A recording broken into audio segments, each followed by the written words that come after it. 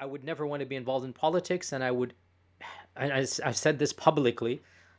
Anybody who's prioritizing standing in front of Allah subhanahu wa ta'ala, how can you get involved in an area where you're going to have to utter statements of kufr? A'udhu billah. I would never encourage anybody who genuinely fears Allah subhanahu wa ta'ala to get to that level. It's never worth it to compromise your deen for the sake of a dunyawi maslaha. Never, never. Dr Yasir Qadhi, Assalamu alaikum wa rahmatullah, and welcome back to The Thinking Muslim. It's a pleasure to have you with us once again. Wa alaikum assalam wa rahmatullah. It's a pleasure to be here. We had a good conversation last time, inshallah. Let's continue that, inshallah. We did. Well, look, Dr. Yasir, I really want to explore a very important theme today, that of Islam and political power.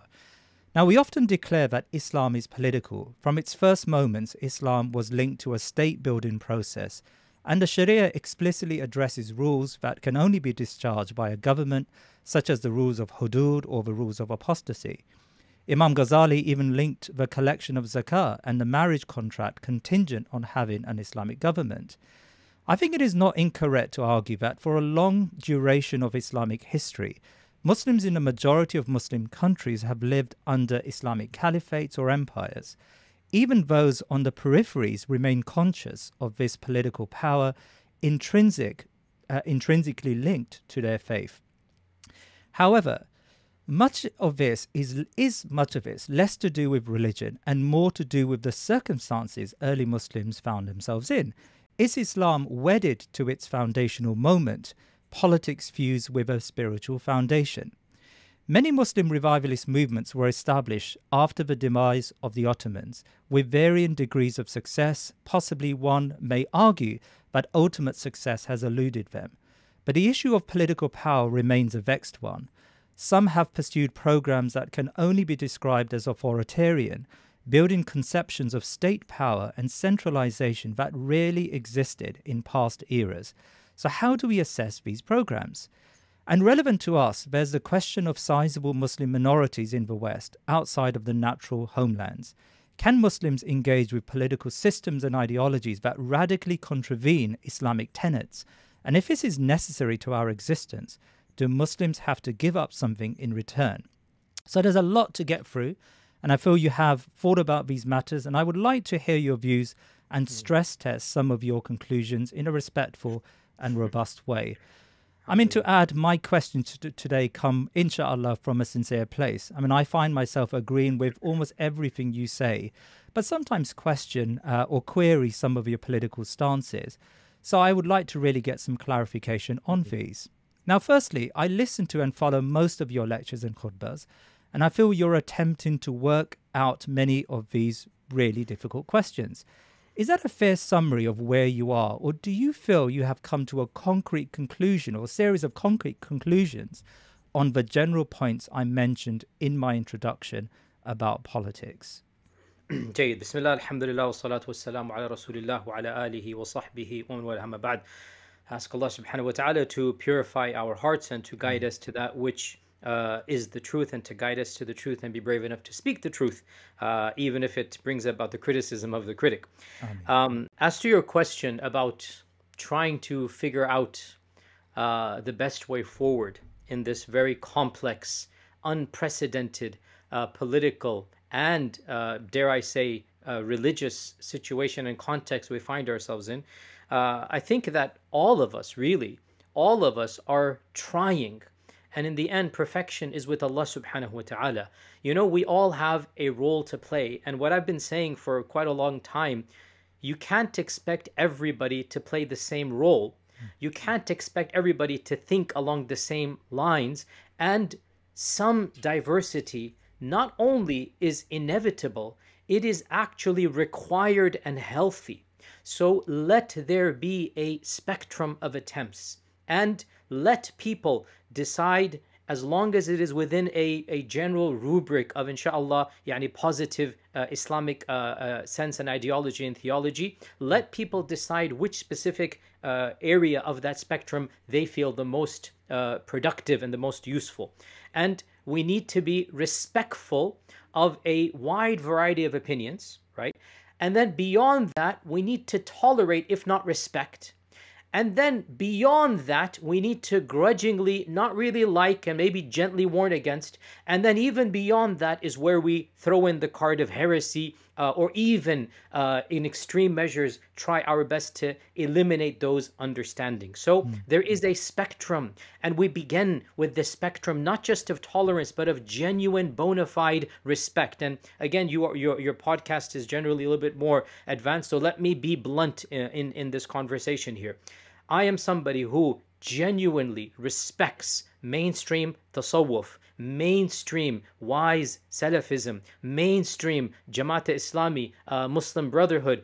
These are spectrums, Deobandism, the Azhari scholars. It's not a matter of grudgingly tolerate. I genuinely believe that this mainstream spectrum are insha'Allah ta'ala all upon good and taqwa and iman and khair, and that they have within them enough of a salvational element of Islam that will allow them not only to enter Jannah, but insha'Allah ta'ala they can aspire for Jannatul Firdaus. Now, look at the difference between an apolitical tablighi and between a Jamaati or a Muslim Brotherhood. Baynahuma mafawaz, as the Arabic expression goes. Between the two is an entire gulf. And yet, the both of them have their interpretations of the faith that insha'Allah ta'ala there is good in this. So this is the spectrum that I actually think it's not just tolerating, genuine respect. We move beyond this and you're like, well, I don't respect those, but khair, it is what it is. And again, I mean, for the sake of the conversation, let me be honest here. Some of the more, hardline, Salafis, the Madkhali Salafis, for example, and frankly, I'm being honest here, some of the unwise Hizb ut-Tahrir type, the ones that really just they're not willing to tolerate other opinions. And this is where I think my personal level of not really respect comes when you problematize the rest of the ummah, right? When you make them your enemies theologically, or your anger is primarily directed towards the internal of the ummah, frankly, you've lost my respect. Now, when that anger becomes takfiri, when that anger becomes violent, well then I'm sorry, that's not even tolerating anymore. Now we need to warn against you. Now we need to say you are not really worthy to preach your views. And especially when they become violent, well then we can't just sit back and let people to be killed, because of these radical understandings. So we have this entire spectrum. And now going back to your question here, do I have answers? I mean, not definitively, no, but I'm trying. And I also know my forte, my talents, and I also know my experiences have shaped my worldviews. By the way, FYI, I was born into a Jamaat Islami family. My father was one of the rukun of the Ikna, and I grew up in that. The first Islamic book I read was Maududi, the Maududi's writings. They're the ones that shaped me. And I became more apolitical when I decided to become mainstream Salafi in the early 90s, if you remember that phase here, that took over. And then in the course of the last 15, 20 years, I've found my own voice, my own niche in all of this. So we are all products of multiple facets of existence. Our childhood shape us, our experiences shape us. We should be broad-minded enough to, insha'Allah ta'ala, appreciate a level of diversity. But to answer your question, who can arrogate to themselves, I have achieved the solution? Who can have that level of kibr to say, this is the only way forward? A'udhu billah. On the contrary, I am trying, and I know you are trying, and I know many other people are trying to reach the haqq, but it is only Allah that is al-haqq, and we strive to be on the path to al-haqq. Thank you very much for that answer. Can I just quickly follow up on that? You Sure. have expressed a number of political views, and you have the right, as you quite rightly said, everyone has a right to express their views and to explain their perspectives to Muslims. How important do you feel it is for you to seek advice from, or do you seek advice from, say, political scientists when formulating a position, for example, on Muslim political participation, or on the big themes or the grand themes of the caliphate, for example?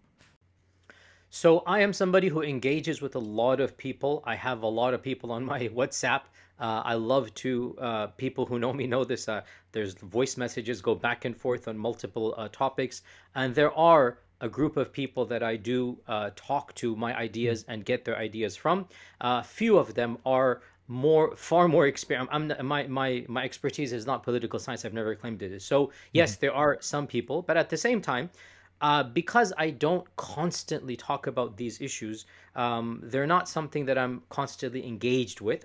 But I am open to conversations, and there are a number of people who have taken it upon themselves to always email me or give me some updates about something they disagree with, and I appreciate that. I always appreciate sincere, constructive internal criticism, right? It's something that's very positive. So I encourage you, and I encourage anybody that believes that, they have the expertise, to feel free to email me. My email is public. Feel free to give me constructive advice and give me worldviews that I'm not aware of. And inshallah, we're all students of knowledge, inshallah, till the day that we die. Now, where do you stand on the fundamental question I raised in my introduction? Is Islam political? And if so, what does this mean?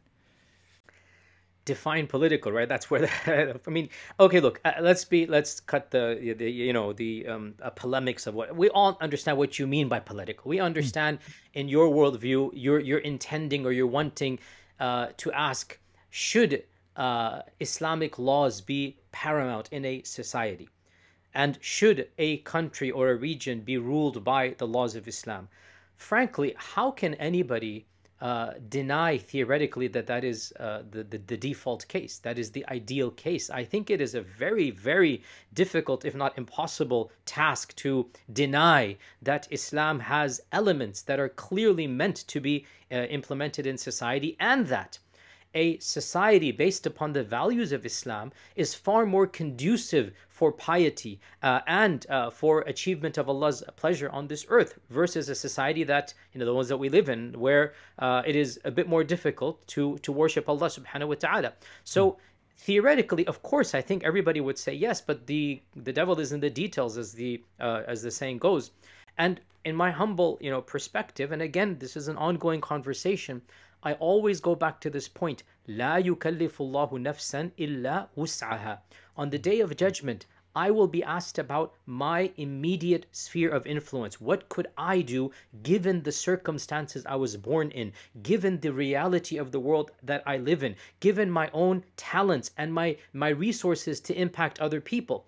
And this is where I would say the beauty of Islam, the beauty of our religion really is demonstrated. That Allah subhanahu wa ta'ala catered to more scenarios than we can possibly imagine, and Allah will judge us based upon the scenarios we find ourselves in. Therefore, and again, I've always said this, for us Muslims living in Western democracies, in the liberal secular democracies we find ourselves in, we have to be crystal clear.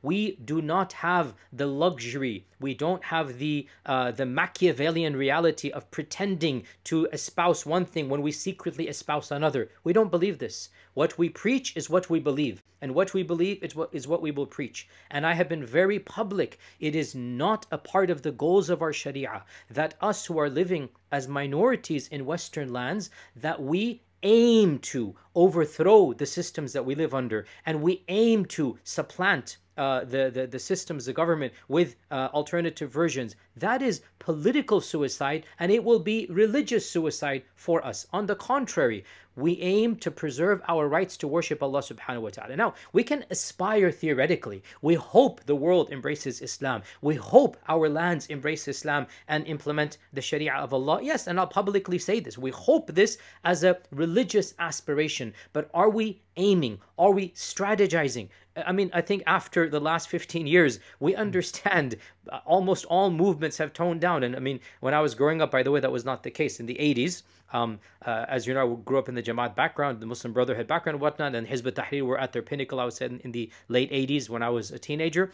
The type of rhetoric we would hear in masjids would probably have you sent to Guantanamo in our times, right? I can't repeat some of this stuff because it would get me into trouble to simply repeat what I used to hear in khutbahs back in the 80s and early 90s. So we've matured. We had these naive, idealistic slogans, and we were punched in the gut post 9/11. And we were made to realize that we need to have very precise, clear goals while we're living here. So, is Islam political by nature? And I know what you mean, so I'm not going to say, what do you mean by political? Theoretically, ideally, yes, it is. And for those who have the qualities and the circumstances to bring about effective change, good. But for us as Muslim minorities, our primary goal should be to preserve our faith, our theology, our rituals, our practice of Islam amongst ourselves and families and communities. And we do not explicitly aim, we do not politically strategize to implement a different system. Even though, we're going to get to this, I know, we try our best within the mechanisms of what is allowed to us, within the legal recourse that we have, to influence society in a positive manner. And again, Allah subhanahu wa ta'ala knows best. Bottom line, you can't expect Muslims, I mean, let's be a bit more controversial. What do you expect Muslims in the, may Allah protect all of them, the Uyghur concentration camp, the Uyghur, I'm not pronouncing correctly, but the, you know, our brothers of East Turkmenistan, what do you expect them to do? Are you going to ask them, is Islam political? Should we establish a khilafah? Is that within their purview to really be concerned about? Now, alhamdulillah, our situation in America and England is far, far, far better. But again, is it something we will be asked about? What did you do in America? What did you do in Canada, in England, in Australia? We will make dua for our brothers and sisters in other lands to be more effective. And then, again, how deep do you want to go? What would you do right now? I don't want to mention specific countries because that might get me or you into trouble. But Middle Eastern tyrannical regimes, dictatorships, even in Muslim majority lands, how far can you go before the state apparatus is going to intervene and cut you into pieces, take you into jail, and you'll never see your kids again?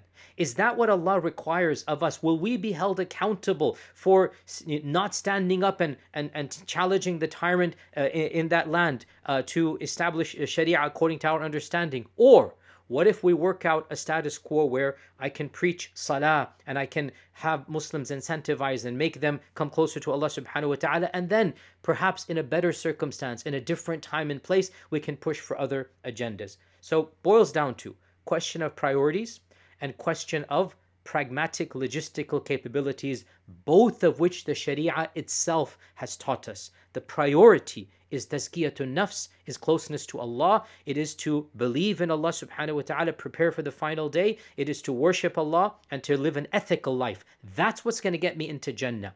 If I have more luxury, more opportunity, then I continue to increase this fear. But if I don't, لا يكلف الله نفسا إلا وسعها. Does that answer your question? No, it does answer my question. And it certainly, I agree that we face a lot of challenges, especially here in the West. And many of these challenges really impact who we are as a Muslim community and impact our very sense of being Muslim and our identity.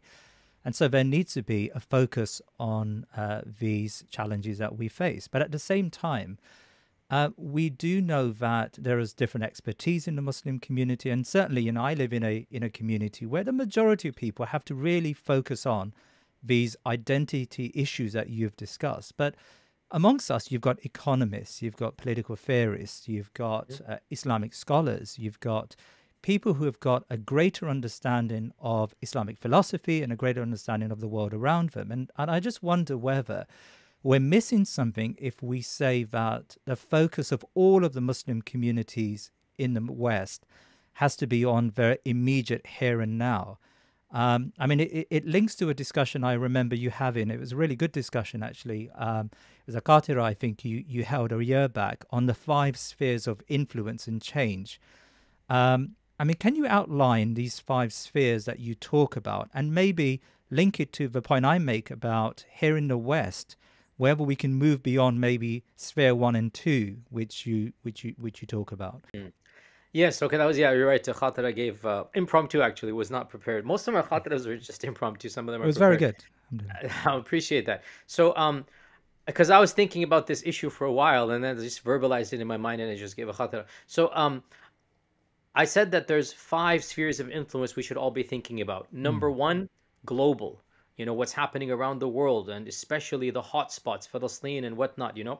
Number 2, you know, in our own lands and countries that we find ourselves in, and we have a certain political privilege. And so for me, it's America. Number 3, the communities and the masajid that we're active in, you know, whichever local community you're involved in, you know, your immediate, and you can also even say your immediate society, like your district, your city, which is different than the national, right? Number 4 is your personal life, your family and friends, your actual people that you visit in their house and they come over to you, and your family that you're related to. And then number five, you yourself personally, between you and Allah subhanahu wa ta'ala, right? These are the five spheres that every one of us, can be thinking about. What I mentioned in the khatira is that many of us, we become so absorbed in the first and second, and we don't realize that in reality, we need to flip the script. And we need to start with number five and work our way back to number one, right? Rather than, because again, when you read the newspapers are all about number one and number two. Newspapers and media and most of us, what we're interested in are conversations. They're generally with the big stuff, right? The grand scale of things, what's happening here and there and whatnot. But in reality, going back to my previous point of a few minutes ago, Allah will ask me, how did I live my life? How ethical was I? How moral was I? How upright was I? How conscientious was I? What impact I had on my wife, my family, my children, my society, my immediate community? So bottom line, these are the five spheres of influence. Be aware of all five, but concentrate on number five and work your way out. And going back to Allah's taklif on us, Allah's putting on us obligations and responsibilities, it is in fact five and then four and then three and then two and then one. Even in the shari'ah, it's actually the other way around. So that was my point. Start backwards, even as you're aware of all five of them. Yeah. Often scholars are, maybe this is unfair, but scholars are described as being quietists, people who use this sophistry of, the five spheres, for example, or, working on oneself. And that's an excuse to then not talk about the big issues of the day, to not talk about the Uyghurs, to not address the issues of France, and to not address the persecution against our ummah, but also to not address some of the really big political discussions that I think we have the luxury in the West to engage with.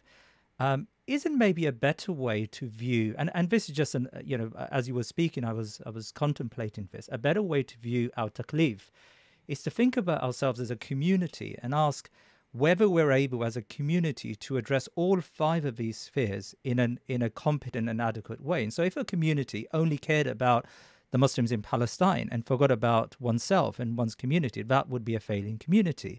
But if we had the talents in one community, as you guys have in Texas, you've got, alhamdulillah, a very good capacity, then maybe it's worth having groups and communities and sub-communities that work on each and every single one of these, without excluding any one of them.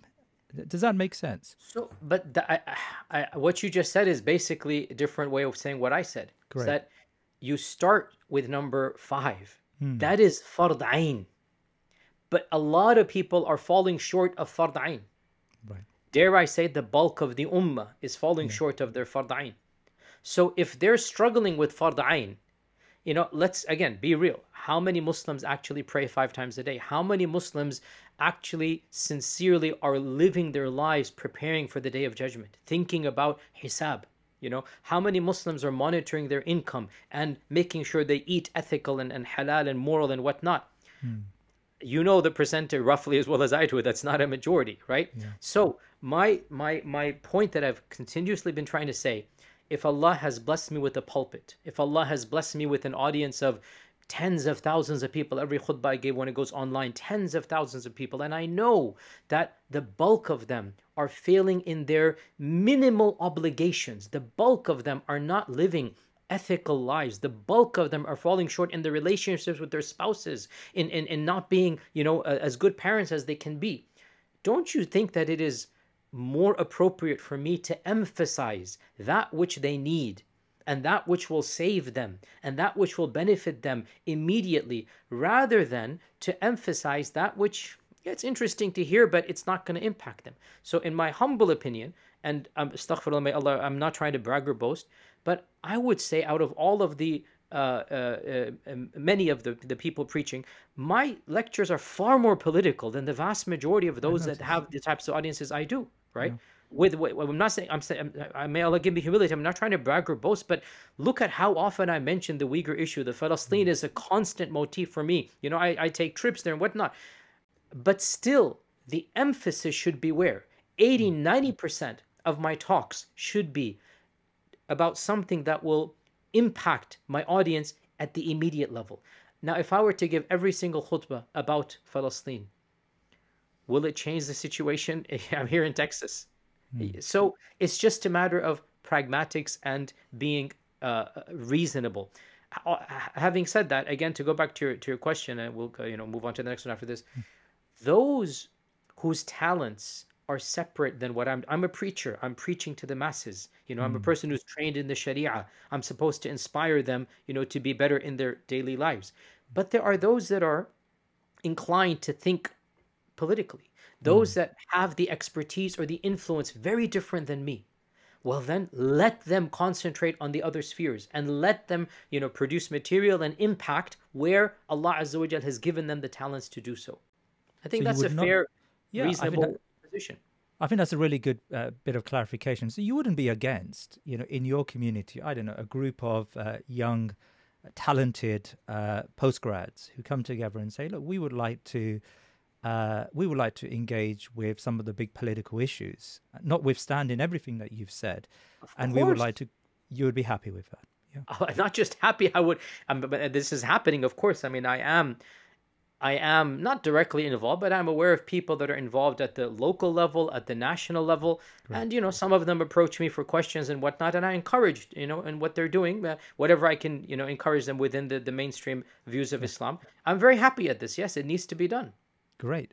Well, let me move on. Let me ask you about the vexed issue of political participation in the West. Now, I heard a recording of a meeting at your masjid where you invited a local Muslim politician. I think it was a Democratic politician, as well as your comments prior to a lecture you gave here in the UK at the East London Mosque. And you spoke of the success of Muslims in the UK to achieve high office. Now, maybe some could misconstrue that as you're praising these initiatives in an absolute way, without constraints. Are these approaches or are these initiatives where Muslims get involved with local politics always positive? This is a very multifaceted question. Let me attempt to explain it in a little bit more detail. And I can see why some people who want rather simplistic 10, 15-second clips, they have a very superficial understanding of what I'm trying to say. Some people think I'm sending mixed signals.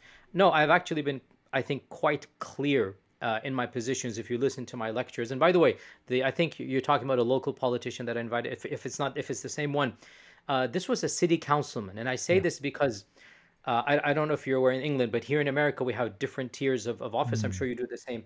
A city councilman, I mean, frankly, there's hardly anything they can do that is kufr or shirk. I mean, within that office, it's just a very regional thing about, zoning laws or, helping the masjid at a community level. I mean, city councilman does not get involved in national policies, much less international policies. And I did invite somebody like that to actually have a very awkward conversation. I encourage viewers to listen to, or I asked him point blank, what do you do about issues that are unethical in office? At that small level, we're not talking about invading Iraq. They don't do that at that level. So it's not an endorsement. It was actually a very frank conversation. Hey, look, let's see how we can understand. This is a person who studied Islam to a certain level, madrasa, and I think Hafiz Quran, or at least memorized some juz, and now he's in, politics at a very low level. So I actually wanted to interview him. That wasn't an endorsement. It was just an interview. And I encourage everybody to listen to it. But here is where we get to the big elephant in the room.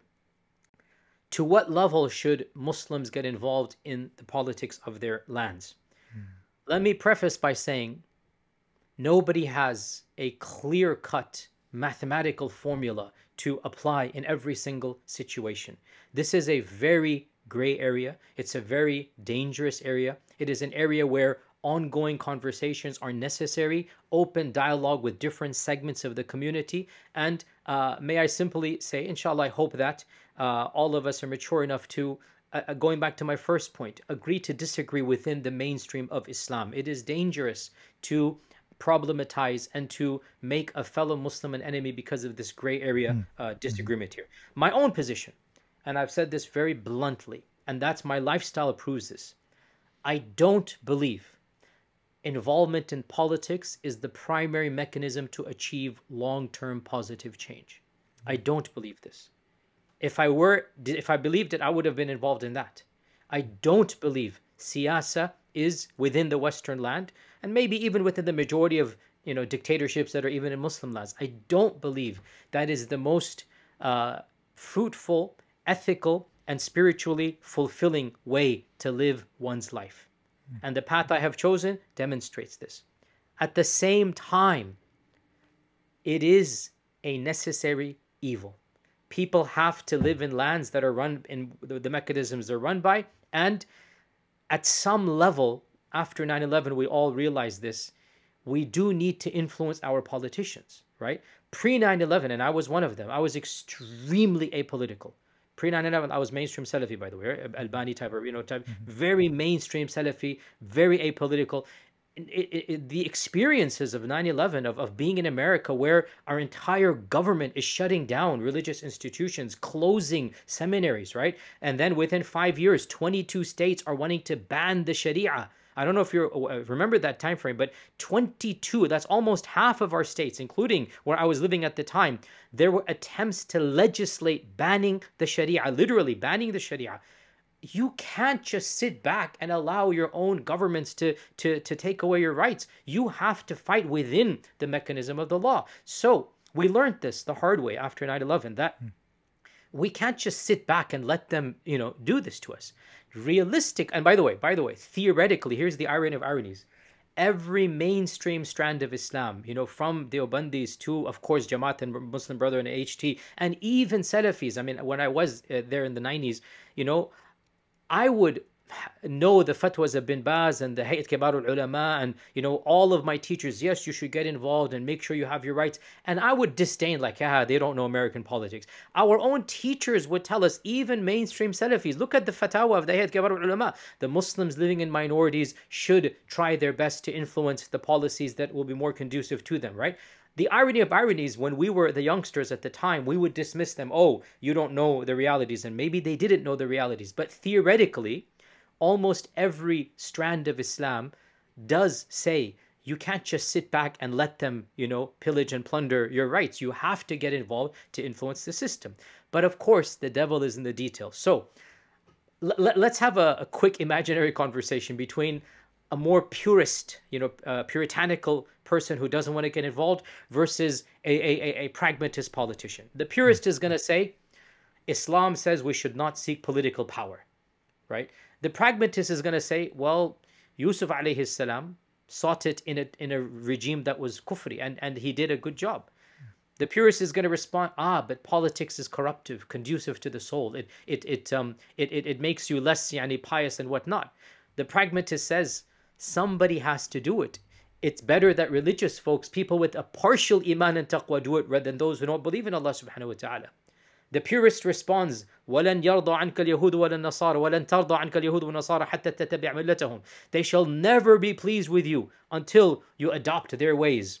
The pragmatist responds, it's not about adopting their ways, it's about protecting our rights and being represented. The purist responds, you're going to have to compromise on some of your values. The pragmatist says, yeah, maybe, but there's a greater good that needs to be achieved. We choose our battles wisely, and we might not win every single battle, but if we win the larger battles, even if it comes at a loss, well then, it needs to be done. The purist says, the ends don't justify the means. The pragmatist says, there is no alternative to secure our rights. The purist says, you're never going to achieve all your goals. The pragmatist says, but we have and we will achieve partial goals. So you can have this conversation back and forth. And in fact, you can even subdivide. There's an entire spectrum here as well. I say, so in my view, in my understanding, I would say you have the radical purists. They don't want the pragmatists to exist. They actively oppose them, maybe even takfir or tabdir. This is like the radical purists.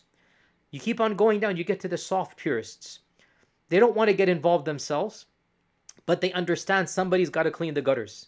They understand somebody's got to, clean the sewer systems. And khalas, if some people are doing it, that are better for us than others, well, then let it be. They're not going to oppose the pragmatists, even though they're not going to get involved themselves. You keep on going down the spectrum, you get to what I call soft pragmatists, right?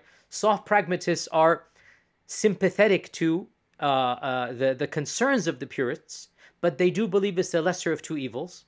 And They might not even believe fully in the system, but they need to take advantage of it to protect the rights of the Muslim community. Then you have the radical pragmatists, those that are basically complete believers in the system. And generally speaking, you don't find them to be of the practicing Muslims. And of course, this is a very loose spectrum here. My personal association, probably, if this spectrum were to be valid in your eyes, would probably be in the soft purist side. I don't get involved. I don't want to get involved. I don't like getting involved. But somebody has to do it. And if I can find the soft pragmatists, right? If I can look at people who they're still believers in Allah, they're conscious, they have to answer to a higher power, they're trying their best to navigate. I appreciate perhaps at some level what they're doing, even though I personally would never endorse or like it, but it is the lesser of two evils. So bottom line, to conclude this question, I know it's a long answer, but I am worried about myself, I'm speaking, to become so idealistic that we cut ourselves off from society and that we become basically people living in our own imaginary ivory towers to the point of neglecting, compromising, really, being efficient in broader society. And I seek Allah's refuge from sounding patronizing, but what I'm seeing personally, a cycle going back to some of the puritanical views of the 90s amongst our youth who didn't live through the political turmoil of post 9/11 England and America. If you didn't live through that turmoil, if you didn't have a genuine sense of like anxiety, what is happening to the country I lived in? What is happening to the freedoms I took for granted, in the 80s and 90s? What is happening to our communities?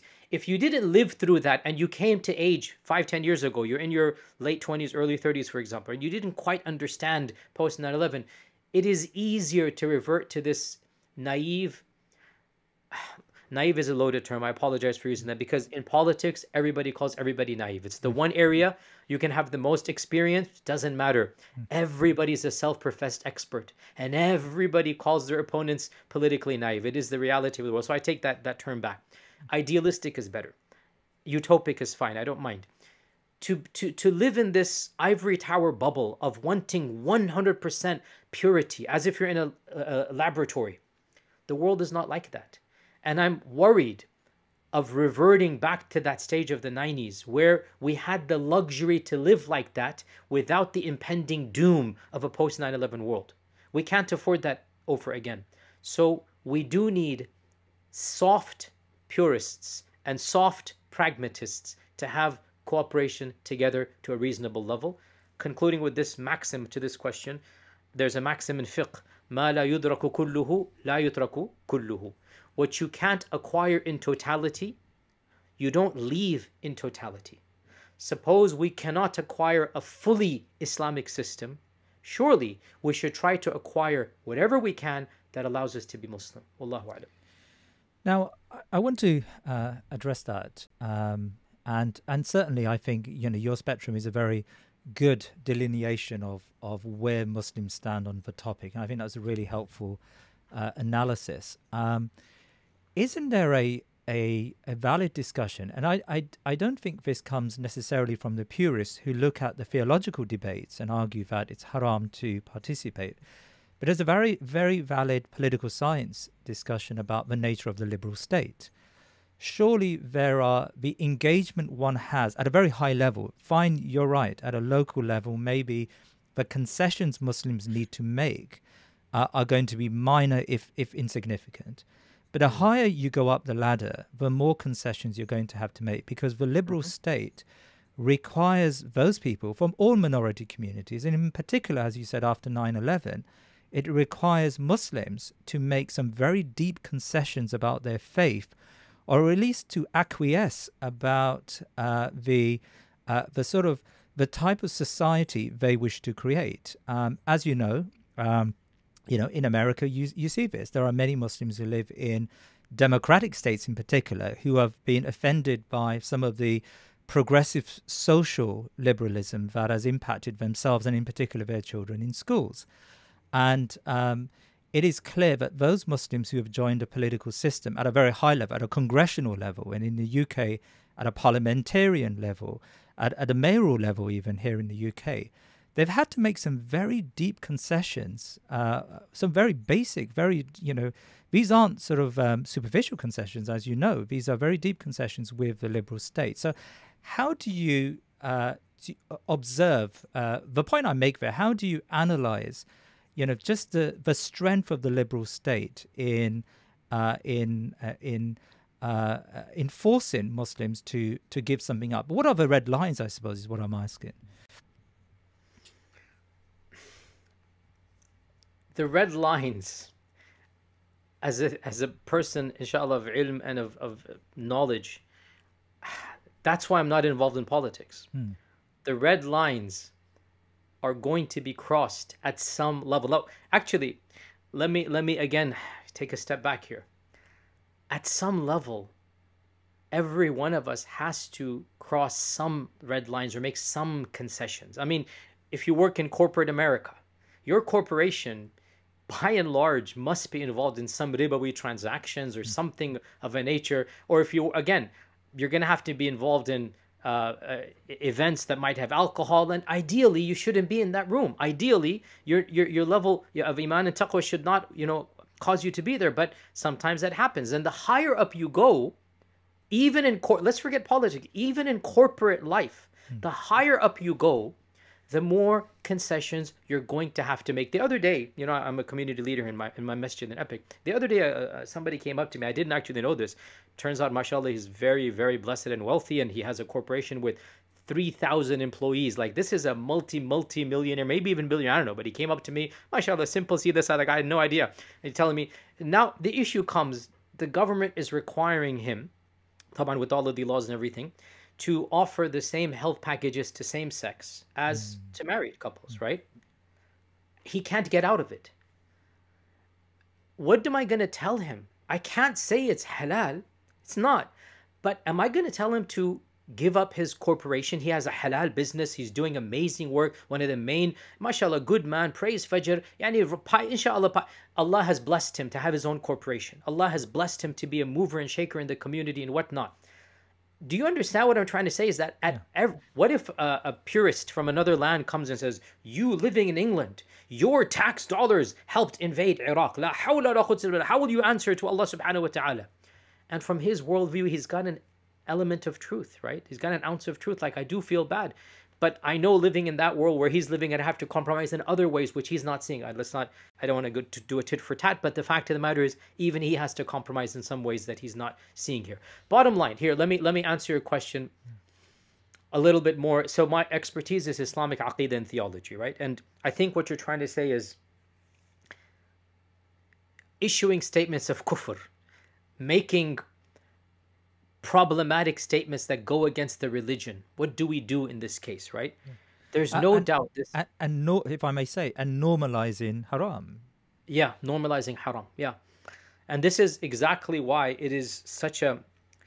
I would never want to be involved in politics, and I've said this publicly, anybody who's prioritizing standing in front of Allah subhanahu wa ta'ala, how can you get involved in an area where you're going to have to utter statements of kufr? A'udhu billah. I would never encourage anybody who genuinely fears Allah subhanahu wa ta'ala to get to that level. It's never worth it to compromise your deen for the sake of a dunyawi maslaha. Never, never. Yes, if you're forced, as Allah says, no, illa man ukriha. Okay, we're not talking about that, right? But the question, which again, first disclaimer, I'm speaking theoretically.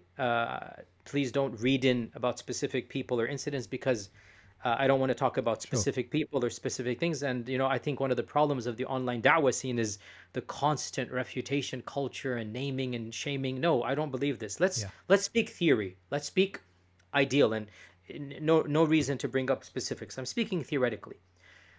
I have said very clearly, it is wrong to utter statements of kufr.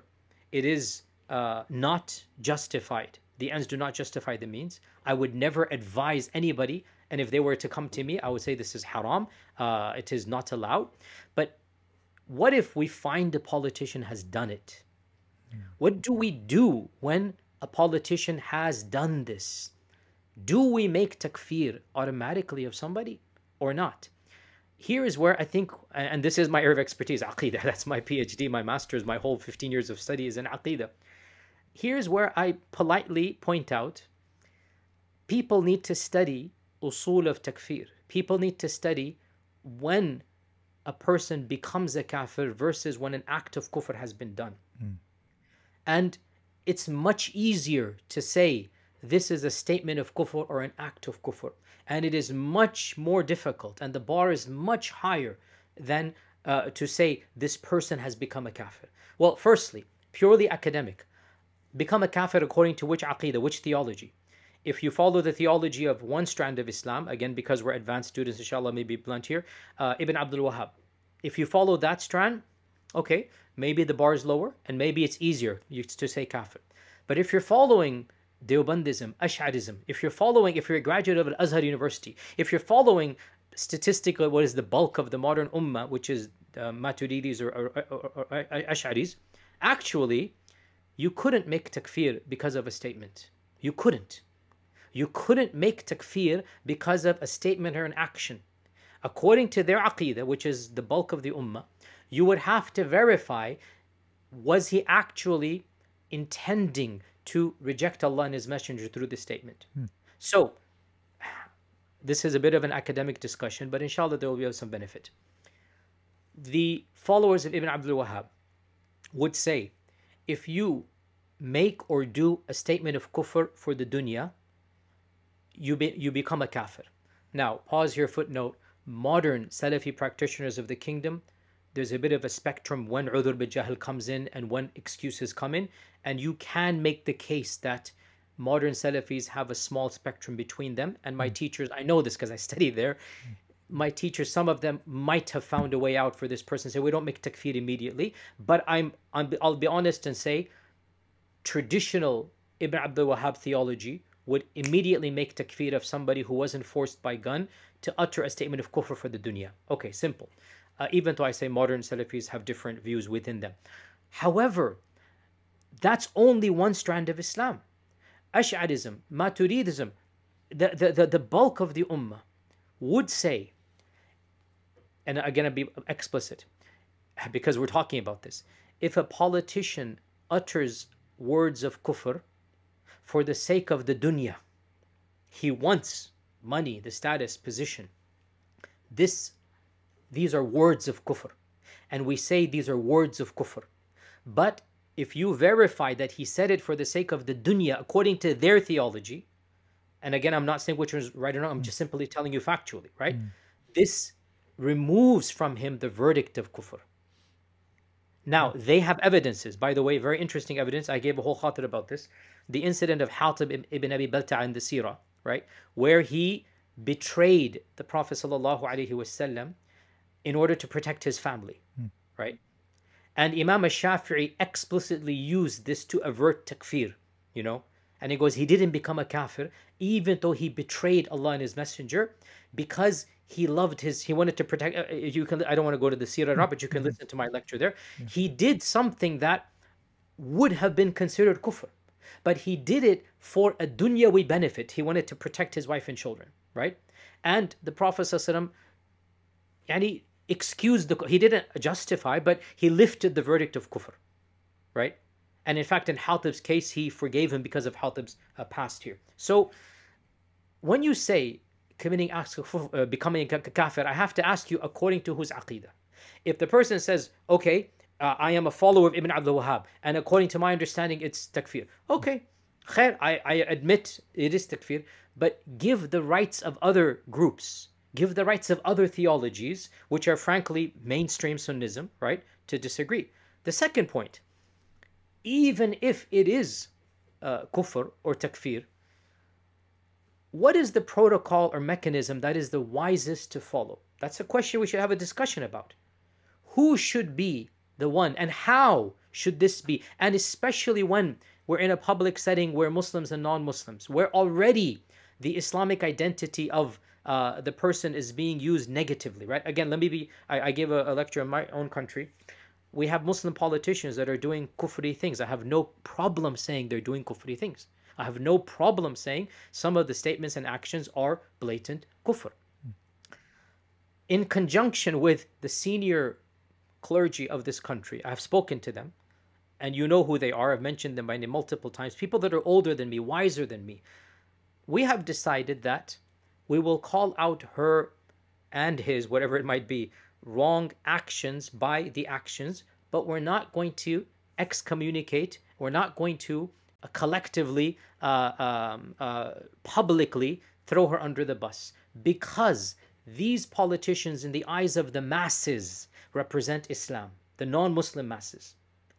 And it doesn't make sense for us to internally excommunicate, even as we try to work to better their understandings of Islam. So this is now, by the way, to be very clear, people have the right to disagree with this analysis. People have the right to say you should. Good for them. What they don't have the right to do is to then lump those of us who choose to not excommunicate to be tacit endorsements of the kufr. Do you understand what I'm saying here, right? Just because we don't excommunicate doesn't mean we're endorsing the kufr. So the first question, theoretically, when does kufr become, when does a person who commits kufr become a kafir?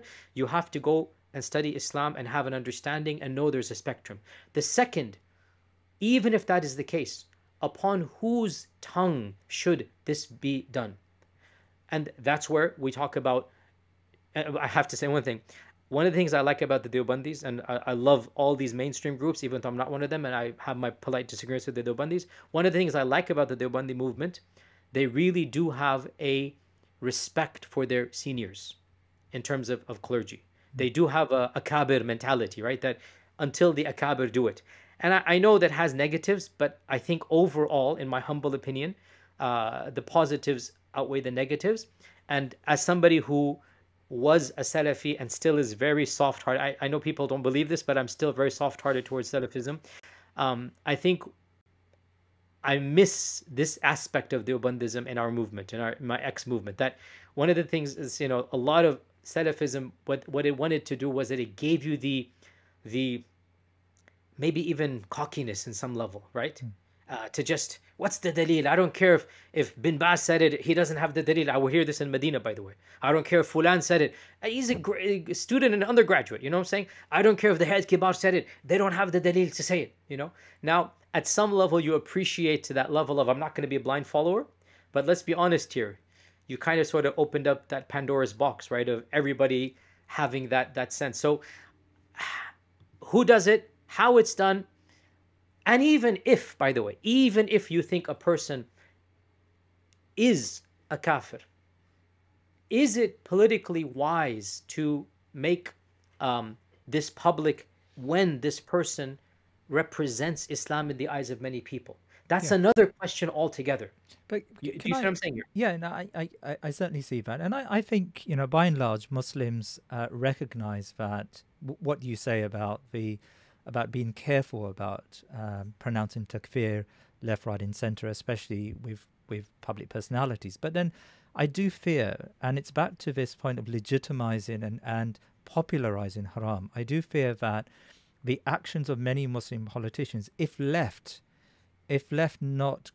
we don't criticize those actions, then many people, especially young people, and I teach a number of young Muslims who do get caught up in this political cycle, and they end up in a very different place. They may be brought up in very good Muslim families, but at 1 year, 2 years, 3 years campaigning for this left-leaning party or even this right-leaning party, within time, their sensitivities, their morality, their ethics change, and it just becomes acceptable to normalize haram. In the case of your congregant who's a millionaire, or he's got his firm, he knows what is haram. He's not publicly expressing that haram. He recognizes that there is a failing here, and he's got to try to navigate around it. And alhamdulillah, he's got taqwa in that sense. He fears Allah subhanahu wa ta'ala, and that's why he's asking the question. But we've got here young Muslims who brazenly now and openly support and recognize and accept what is unacceptable in the deen. And you're absolutely right. I'm there's nothing to say about this.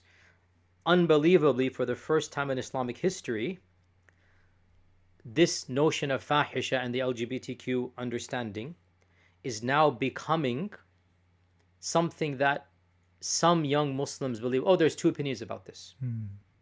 And I agree with you. One of the causes for this is the modern world we live in. And therefore, we do need to be very blunt and clear. And again, not to toot my own horn, but listen to any prepared lecture I've given. I've given 10 lectures on this topic and khutbahs, and I keep on talking about them. No, I've heard of them, yeah.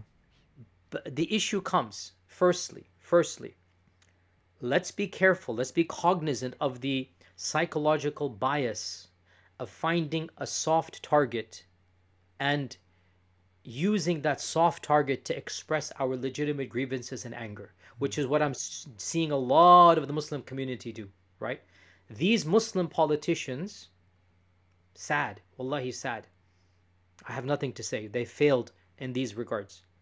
But they are not the primary culprits that you should be angry about. They are the products of the culprits. Good, yeah. So we have to go beyond and take our anger to the root cause, number one. Number two, you're right. We have to try to stymie this tidal wave of fahisha. But we also have to be cognizant of the other psychological bias of raddat al-fi'l, of, for every action there's an equal and opposite reaction. We saw what happens when the doors of takfir are opened up. So yes, we have to speak out against normalization of fahisha, but we cannot open up the door that is also the door of extremism, which is takfir by everybody, takfir by the masses of everybody else. We don't want that either. So let's try to find a nuanced balance where we can preach against the fahisha, we can criticize those Muslims who say wrong things, and we can also teach our masses to not make blanket takfir. Surely, and here's where again, when you try to be nuanced, both sides get frustrated at you. And you become the target because the simpletons want sound bites. The purists on both sides, right? The radicals on both sides don't want to engage in a pragmatic conversation. Whether you and I like it or not, we have Muslim politicians right now in office in America and England that are blatantly saying statements of kufr. Khalas, I've said it. They're saying kufr. Now, what do I do with them in office?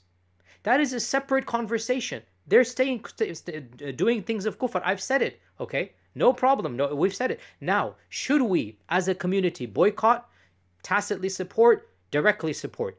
Let me be blunt here. This entire spectrum, it is within the spectrum of theological permissibility now. Do you understand this point here?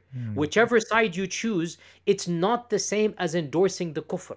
Now, those that want to engage say, you're right, he's committed kufr.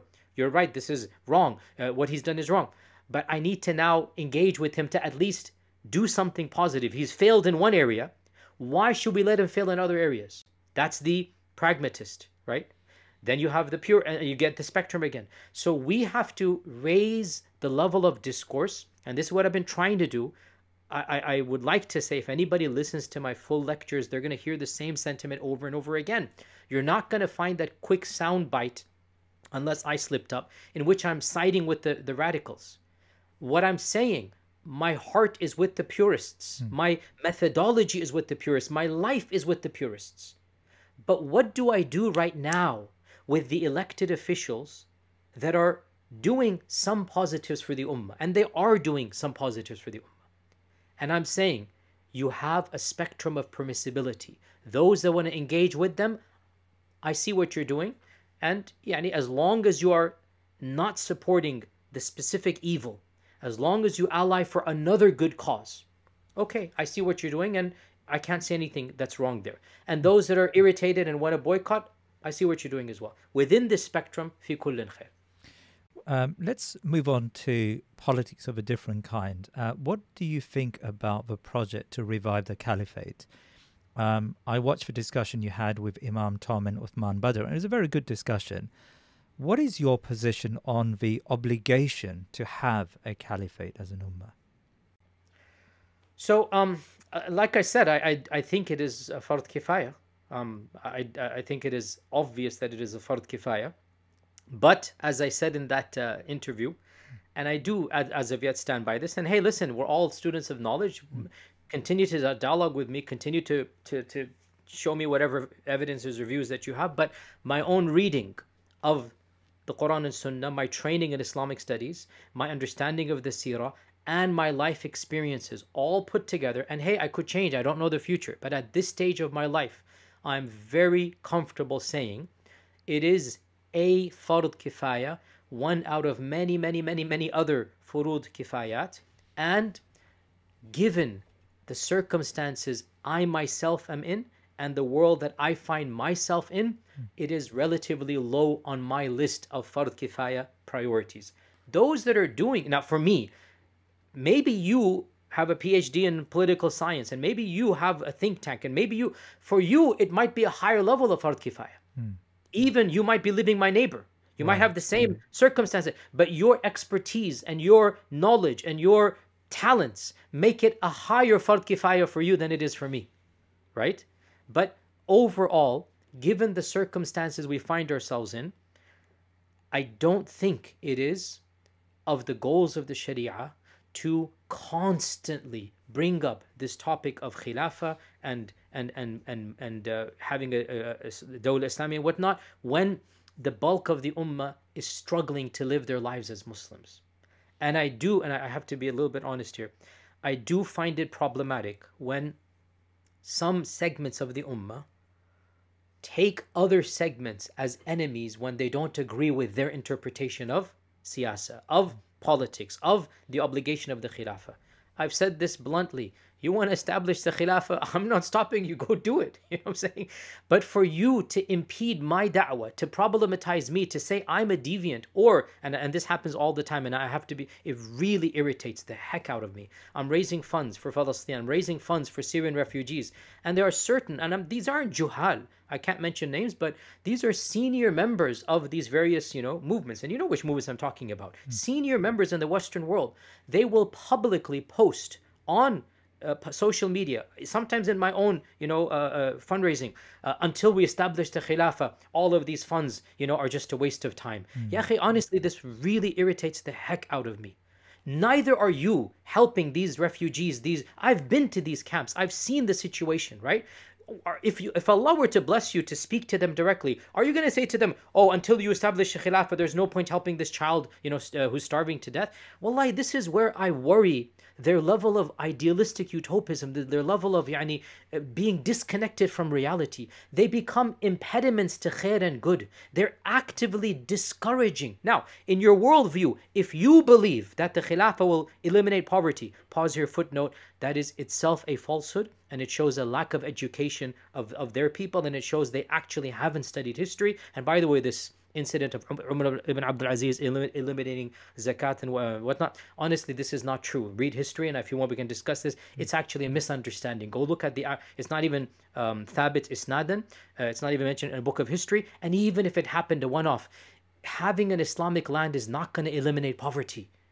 This is a very big misunderstanding. When you teach young men, misunderstandings of realities of politics, misunderstandings of utopic ideals, frankly, you open up the door to being sympathetic to radicalism. We had this crisis when ISIS was around. We had people who literally thought leaving their lands and going to that is establishing utopia on earth.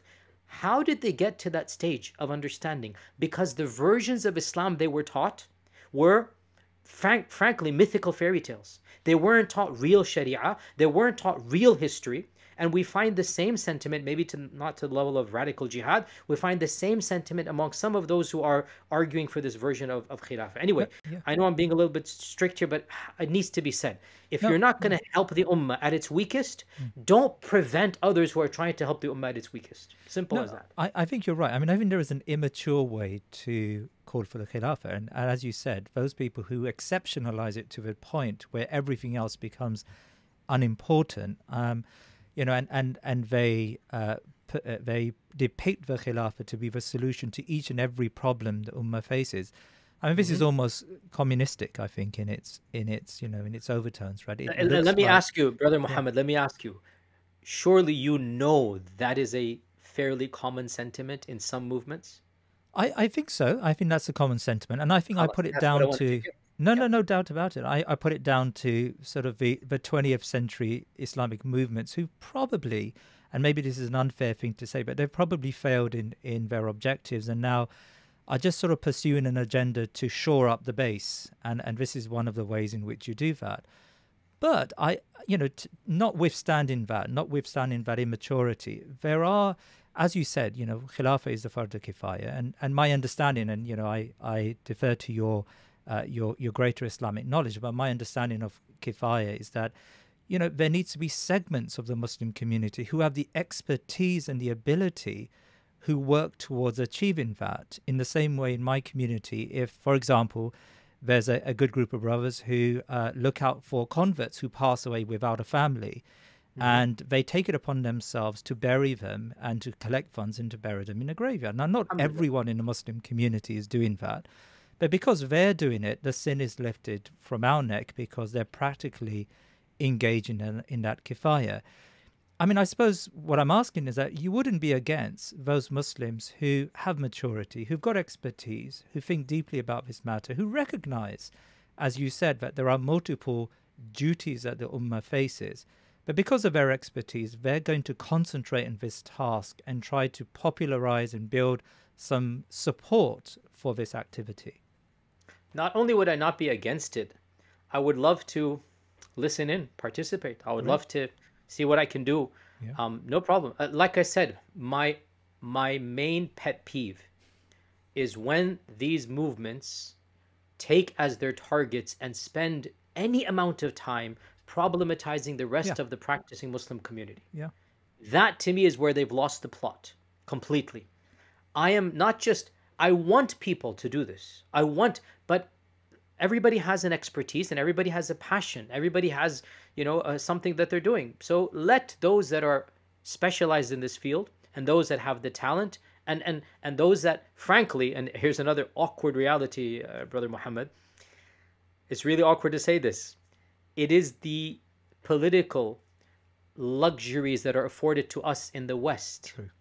that allow so many of us to have such grandiose visions and skills. The very systems that so many of us are opposed to at a fundamental level allow us the luxury. Many of us wouldn't be thinking and talking like this had we been born and raised under autocratic regimes in Muslim majority countries. Frankly, even if we wanted to, we wouldn't even have the luxuries to do so. This is why I don't want to open up that door, but as you're aware, some very prominent Western Muslim ulama and thinkers, they've actually said it's better, given the current circumstances, that we just deal with status quo and live under these, liberal secular regimes, because it allows us to be these righteous Muslims. Now, again, I don't agree with that, but as you're aware, I had an interview with some of the people, like they literally said this, and you're like, wow, okay. They don't even think we should try to revive the Khilafah. I mean, at least I'm saying it's Fard Kifaya and some people should do it. There are people senior to me in age and in knowledge, and inshallah, I mean, clearly in taqwa, no doubt about that, who actually think that the reality shows us that this is a project that is counterproductive and dangerous. And it is ironic, they also say this, because the people that are most championing it are products of systems that would never have allowed them to champion it had they been under the very... And again, I've had people say this, to me and others when I just talk about Islamic politics. Well, then why don't you go live under the Taliban? Why don't you go live under those other places if you feel such a way? And that's why I say I see the positives of living in the lands that we live in, and I see the negatives as well. It's not a black and white world. No, I think you're right. I mean, to paraphrase something I heard from Uwayr Mir Anjum, who I know you know quite well.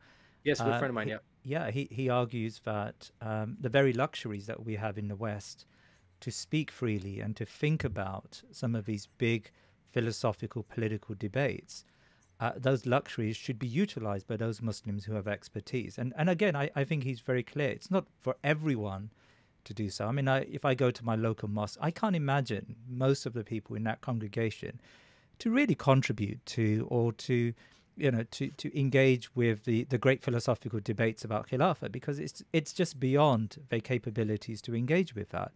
But I suppose that's just the nature of the kifaya. Yeah. Great. I mean, I think I would add, I mean, I listen to and watch most of what you produce. And on a very regular basis, I do see a lot of good material on Khilafah.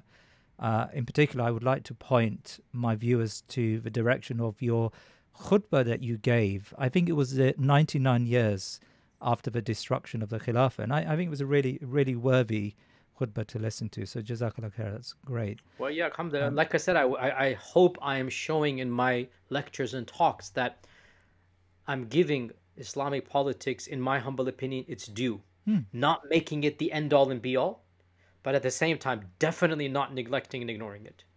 Now, I know time is against us, but I would like to ask you about the ideas of some Muslim modernists who say that Islam should be separated from any form of coercive power. Now, of course, we're not talking about ISIS here. We're talking about a state that applies Islam in its proper manner.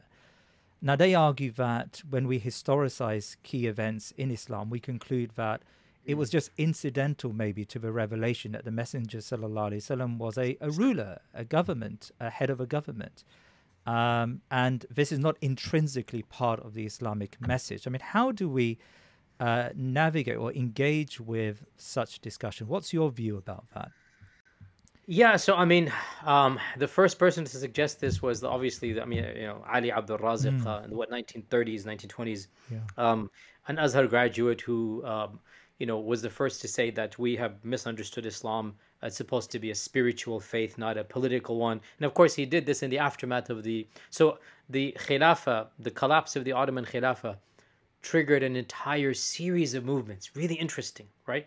And we're still riding the waves of those movements. And I'm somebody who says, enough of riding the waves. Really, we're in different time and place, and we need to go back and rethink through. We need to anyway. So that's another pet peeve I have, is that we're always going back to these thinkers of all of the mainstream movements. By the way, all of them, they're going back to thinkers in the 30s, 40s, 50s, 60s, 70s. And they're saying, "Khalas, this is out." But I don't agree with this. But anyway, Ali Abdul Raziq was the exact one extreme, and of course, he was soundly refuted. Actually, he was stripped of his title. Right? Really interesting. One of the few cases in history where Azhar said, well, he graduated, but yeah, we don't agree he graduated, so we're going to take his title back. He's not an Azhari graduate. You know what I'm saying? Listen, I mean, I obviously strongly disagree. I mean, to the point of I have no problem saying that's a heretical opinion. It's clear that, it's clear that such individuals are trying to look at the world through Christian lenses. Christianity is unique in that Judaism cannot do this and Islam cannot do this, right? Christianity was able to form something called secularism. You could have never formed a secular understanding of the world unless you don't have law. Because Christianity in the 3rd, 4th century eliminated the law, because they started believing that, if you believe in Jesus, there is no shari'ah, basically, right?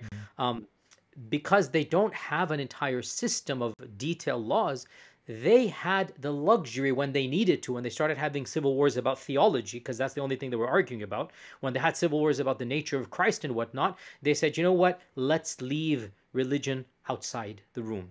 Let's just deal with the modern world. And you couldn't have gotten to that understanding of politics unless you believe in a faith that doesn't have laws in it, right? And therefore, what's happening now is that certain Muslim thinkers are absorbing the laws, the understandings of secularism, and then trying to project it onto Islam. And of course, conceptually, that's not the first time. Mu'tazila did the same with Hellenistic thought. Conceptually, that's the way the world works. You absorb certain ideas, then you back project them onto your own tradition. We need to be cognizant that that's not the way we do things. That's not the way I do things. That having been said, we also have to be cognizant, as I said, of counter-reaction, of becoming too fundamentalist and fanatic. So while I strongly disagree with Ali Abdul Raziq, I don't have answers to what I would do had I been in a Muslim majority country. And I don't know, that circumstances beyond my control. Let's not mention specific countries, but let's say there's a country that there's certain freedoms allowed as a Muslim. You're not going to get jailed if you're trying to lobby for some Islamic laws. To what level should I lobby for Islamic laws when I know I'm never going to get to perfection? Can I compromise and get a 50% law rather than 100%, or is that kufr? And I gave examples in public. So, for example, many countries, in fact, no country in the world these days operates Islamic economic system. No country in the world, hardly any Muslim country. In fact, no Muslim country implements jizya. Zero. Zero. Even though it's in the Quran. The majority of countries don't criminalize consensual intercourse between consenting adults, right? The majority of Muslim countries do not criminalize this. Correct? You understand what I'm saying here? Yeah. Now, suppose I was a person of influence in that country. Suppose I was lobbying for politics. Am I allowed to champion, hey, okay, you're not going to criminalize, I get it, but if it happens outside of marriage, we'll fine them, $1,000. Now, the purist is going to say, La hawla wa la quwwata illa billah, inal hukmu illa lillah, you're a kafir. And the pragmatist is going to say, yes, excellent. Something is better than nothing. Let's work our way to that system. And you know what? I don't have an answer. I'm not tested with that. But I understand both sides of the view. And I can see, now, the purist in me is cynical. But it's not theologically excommunicating. It's cynical. Why? Yeah. Because the last 75 years have shown us. What have they shown us? Liberals will tolerate everything except Islam. Look at, I don't want to mention countries' names, the most quote-unquote democratic country in the Arab world. They just really, took into jail their Islamist leader. Without mentioning names, those who know. Yeah. That Islamist leader, and frankly, here's the irony, on a personal level, I respect him on a one-on-one. I've met him a few times, I respect him. But I told him last time I met him, Ya Sheikh, ila mata, how much are you going to compromise? I literally said this. Yeah. How much are you going to compromise? This was a few years ago. And he kept on thinking, I'm going to compromise. Was it worthwhile? Now, the pragmatist pushes back. And this is where I don't have an answer. And the pragmatist says, you are too short-termed. You're only looking at today. You're not thinking 30, 40, 50 years ahead. And what the pragmatist says is, let's look at England. Let's look at America.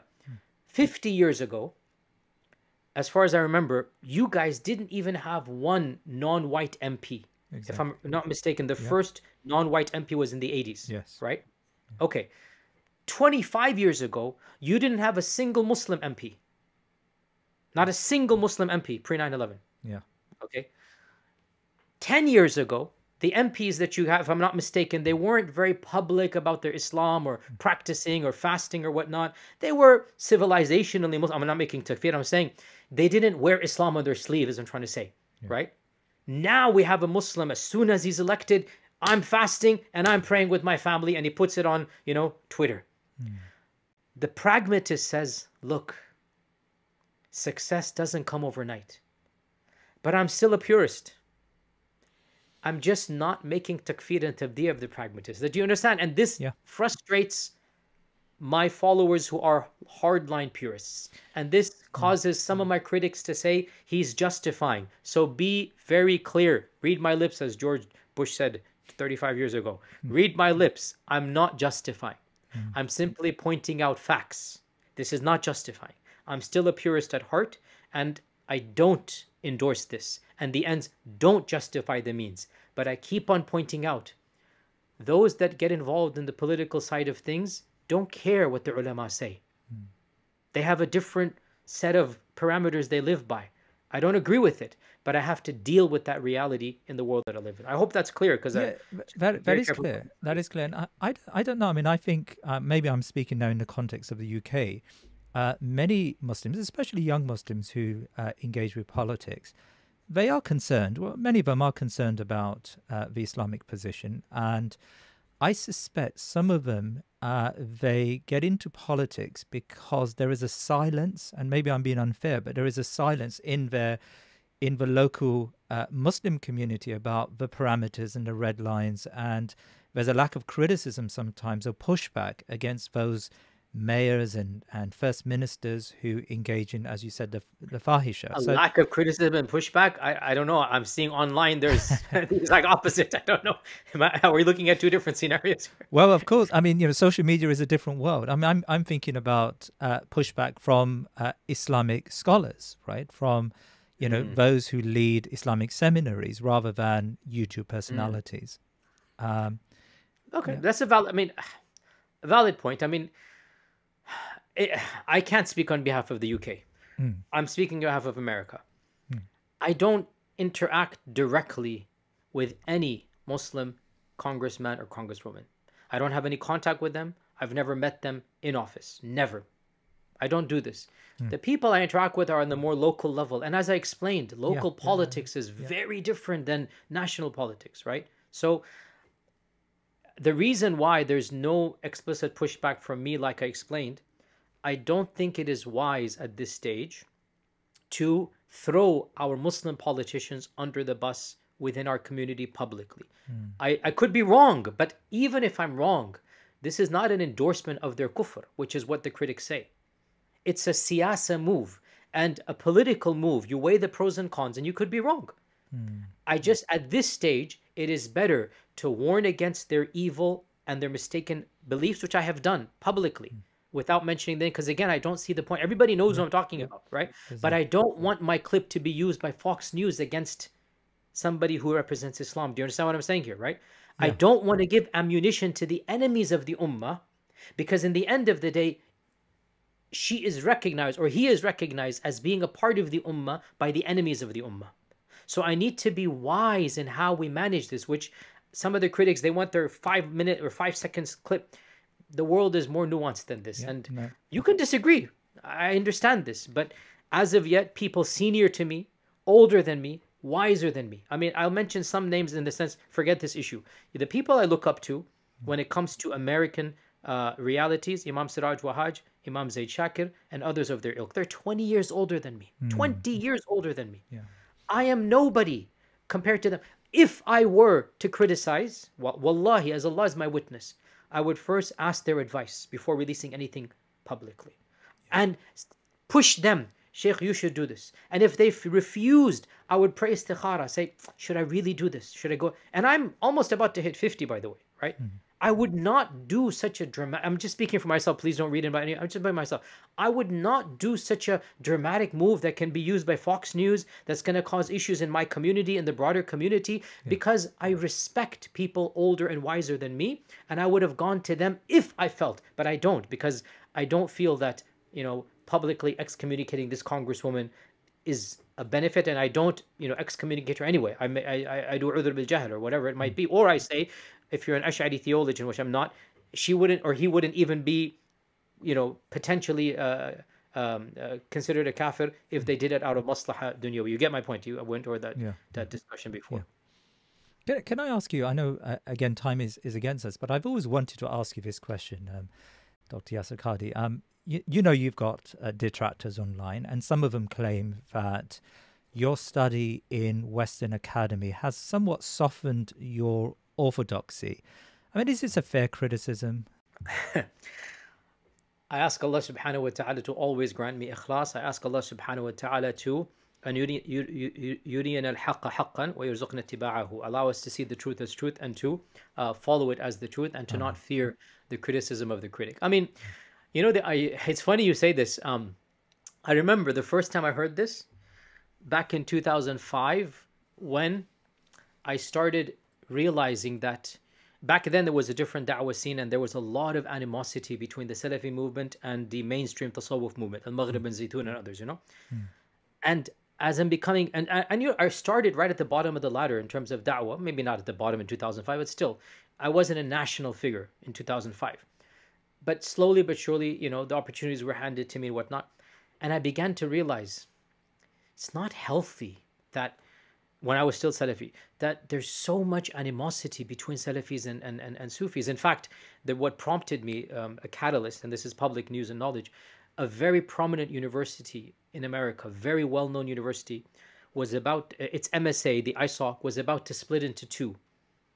One MSA, one ISOC would have been like Salafi inclined, and one MSA would have been, Sufi inclined. And when I heard this, wallahi, it's like, what are we doing? What are we doing? And so I reached out, and alhamdulillah, then it led to a series of conversations. We had a pledge of mutual respect. When that came out, you can Google it, find out. Oh, Yale has corrupted Yasir Qadhi. Oh, he softened from the haqq he used to be upon. And after that, every change or every opinion or everything, it's a simplistic ad hominem, right? Blame the education that you don't understand, and you can contextualize and make yourself feel better why so-and-so has the position that he has. Look, in the end of the day, I am not asking for anybody to listen to me, much less to take me as some type of astaghfirullah intellectual leader, not at all. And if somebody is comfortable with the shuyukh that they have and they're mainstream, and I come along and you find me confusing, I am telling you, as the Prophet ﷺ said, leave that which is doubtful to that which is not doubtful. Stick to those whom your heart is inclined towards, and don't get involved with me or my shady opinions that you think or my weird views. No problem. I'm not asking anybody to rock their boat. Mainstream Sunnism, all of the movements are good. But beyond them is the bulk of the ummah. Beyond them is 90% of unaffiliated. And for those that find comfort in what I'm saying, for those that find sense in what I'm saying, I ask Allah Azza wa Jal to make me worthy and to conceal my faults and sins that I know that I have.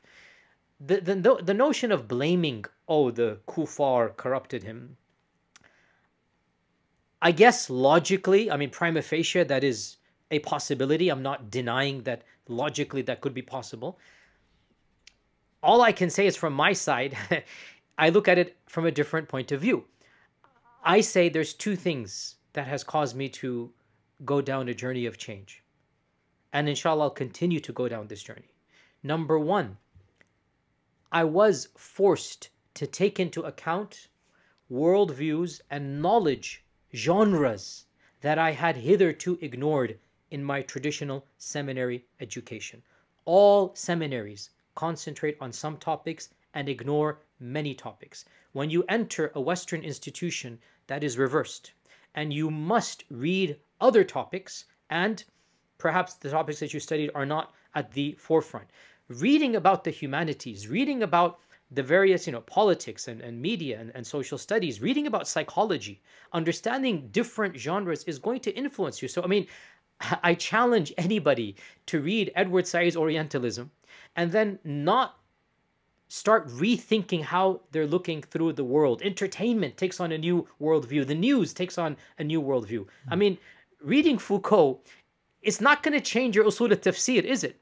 But when you understand genealogies of knowledge, coupled with even a basic understanding of the evolution of Western thought, the problems of enlightenment, post-enlightenment, post-modernism, all of a sudden you're going to you can't help but see the encroachment of liberalism and have a different, worldview. Again, I mean, thinking about Rawls' political theology as veils of ignorance, it'll help you construct your arguments in a different manner. And perhaps somebody from a pure seminary background is going to say, what is this guy talking about? But you're not talking to them. You're talking to a broader society. And frankly, dare I say, there's a lot to benefit in ulum outside of the ulum of the seminary, even when it comes to preaching and teaching Islam. I mean, if you want to be a thinker in the modern world, a religious thinker, how can you not benefit from Alistair McIntyre? And how can you not absorb some of his own critiques of the Western, hedonism, and then Islamicize it, obviously Islamicize it, but echo some of those same arguments. So the first point that I would say has changed me, to be more well-read, to read about especially history. I had zero knowledge of history. I mean, obviously seerah is separate, but zero knowledge of actual history, in the seminary I was at. I mean, how to say this gently, you are not taught history in any Islamic seminary. You are taught, whatever you're taught, hagiography, semi-mythic epics of the past.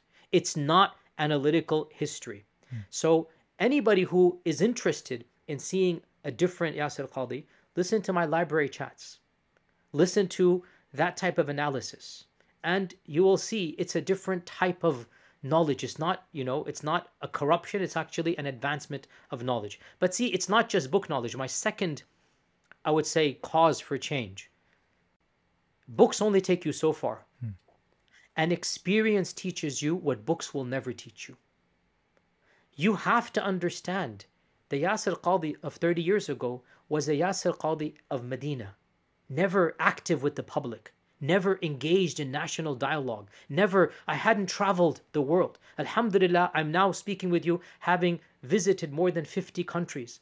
I thank Allah, I didn't just go through the ivory towers. I did go through the ivory tower, but I don't live there. I went through it. I have access to their books. I was definitely introduced to genres of knowledge, but I moved beyond that. Dare I say, I don't know of any other public preacher who travels more to England, Canada, and America than I do, and interacts with the people and diverse groups of people.